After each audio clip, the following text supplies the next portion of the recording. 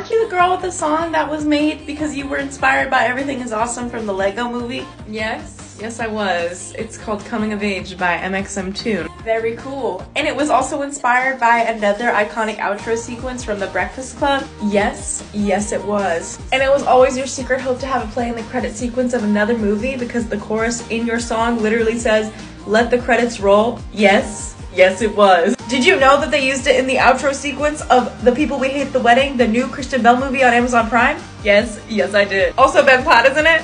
Yes, he is. And shouldn't people go check this out? Yes, they should.